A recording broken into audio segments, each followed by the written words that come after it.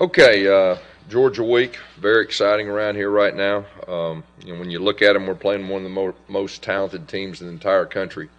And I think the good thing for us is we've already played three top 10 teams, so it's not going to be a shock to our system as far as that goes. And then I think another big factor is we're playing at home, and we're very excited about that. I know our players are too, and can't wait to get in front of our fans in this game. You look at them offensively, it starts with Jake Fromm. I really feel like he's one of the better players at any position in all of college football. You look at his career, he's been very consistent. He's a tough guy. It really starts with him. A very, very talented offensive line, very talented running backs. They're one of the top offenses statistically in our league. You look at them defensively, they have the number one defense in our league right now, and you watch them on film and you can tell that. Play a lot of defensive linemen. They rotate in and out. There's really not much drop-off. They got great depth there. Their linebackers are very active, and they got some secondary that their safeties are very experienced, and they got corners that can really run. And, I think they've not given up a rushing touchdown up to this point. And I don't think that's happened in the last 20 years. So that tells you a little bit about their defense. But overall, like I said, a very, very talented team. But we're really looking forward to playing these guys, and our coaches and our players are extremely excited. Questions?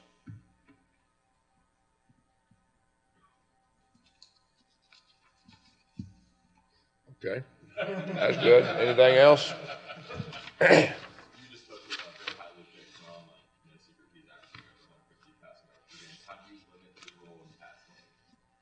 Well, you gotta make him uncomfortable.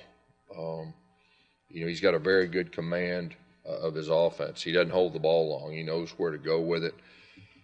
He can throw the ball away, and when he has to, he can be a running threat too. I just think he's a complete guy. Of course, we played him numerous times. He played right out here 2 years ago as a true freshman. Showed a lot of toughness, and he's one of the best. That's what I believe.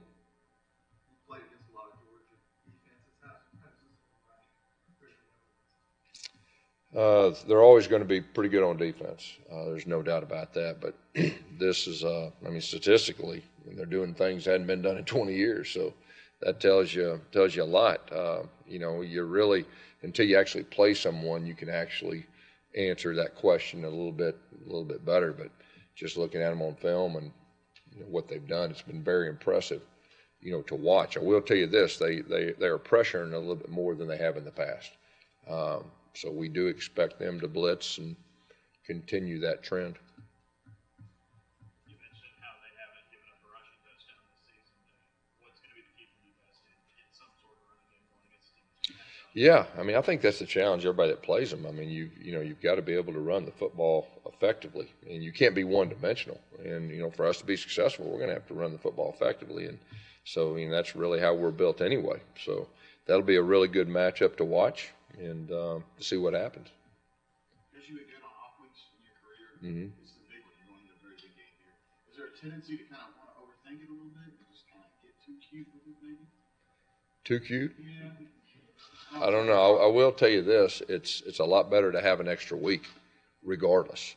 It gives you a chance. And like I've said before, from our standpoint, to heal up, which I think we're going to be pretty healthy coming this thing, which this late in the season I think is good. A chance to get better on your own about stuff, and then you get a chance to look at them a little bit deeper. Of course, we know them pretty well anyway, but like I said, they're a little bit different than they were last year defensively, just from a pressure standpoint. But especially when you got a young quarterback, I think it even helps that much more to have an extra week, and so. It's good. I don't know about getting cute.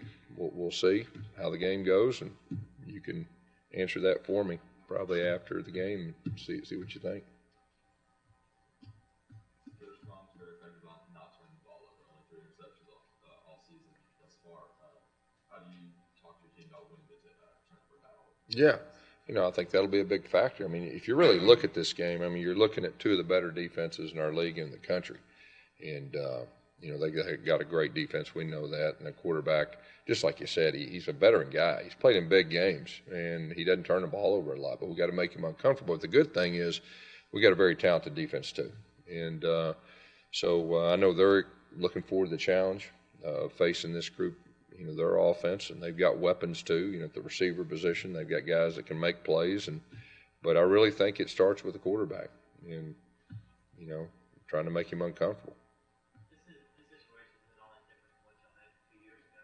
Is that something you've been not talking about? No, we really hadn't talked about 2017. Now, here's the good thing for us is there's a lot of our players that'll be on that field Saturday that were there. Now, the thing about it, they played a bunch of young guys back then too, so they have a lot of guys that have experience too, as far as that goes. But, I think for us, like I said, we're playing at home, and it's a rival game, and we're really looking forward to it. This is a great opportunity for us, and that's how we're looking. And it feels different around here. Of course, every time you play Georgia, it always feels different. It's one of our rivals. They happen to be one of the top teams in the country, just like they were a couple years ago. And we're in probably a similar situation as we were a couple years ago, too. So we'll see what happens. How big for each team's legacy is how you finish these last two SEC games? Or how a team kind of regards? Yeah, that's part of being at Auburn. The way this schedule sets up, we're going to play them and our other rival here at the end. Next year that'll change, but it's been that way ever since I've been here. And this is the games people remember, and our players understand that. Our players understand that. They understand how big it is, and they've been looking forward to this one for a long time. I have too. I know our fans have, so we get it. But at the same time, man, we're excited. This could be a good one.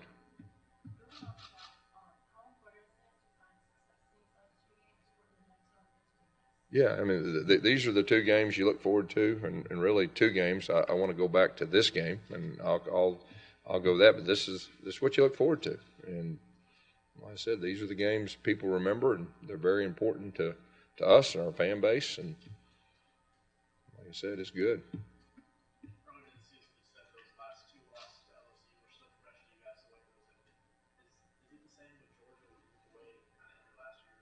That big field goal at 17? It's big regardless. It's big regardless.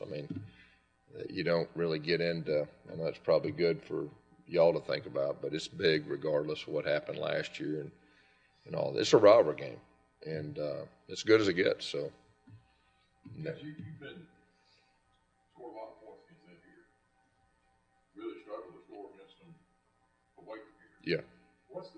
Obviously the noise and that stuff, but what's the big difference in Well, I think one of it is we got a great home field advantage with our fans, and just the comfort that we have, and kind of like we talked about Sunday. Our quarterback's a young guy. He's played better at home, and I think this year that sets well for us. Offensively, we got a huge challenge against our defense. No matter whether you're playing in the parking lot or playing out here or there, but we've got a great home field advantage, and I think that has a lot to do with it, not just offensively, but everything.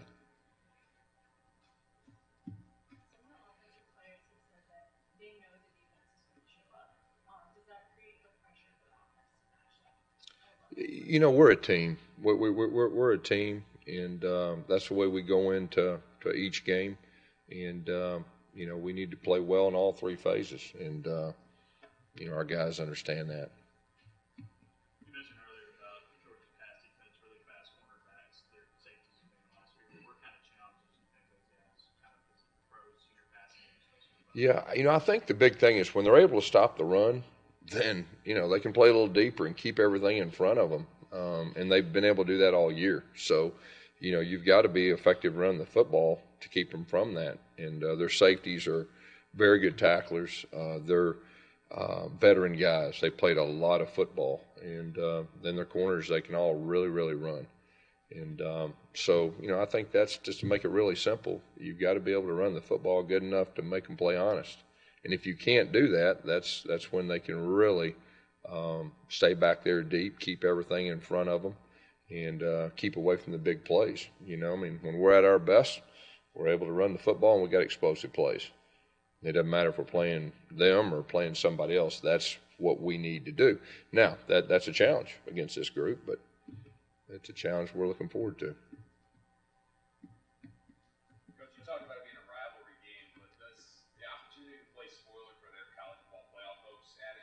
You know, we have a lot to play for here. You know, that's what we're worried about. We're not worried about them. We're worried about us. And if things turn out good like they did a couple of years ago, I mean, we got some really good things ahead of us. So that's the way we're looking at it.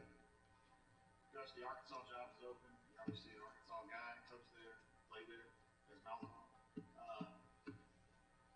How committed are you to get done, what you want to do here, staying here, doing things? Yeah, I mean, I love Auburn. Like I've said in the past, I love my players. We got a bright future here, and nothing's changed.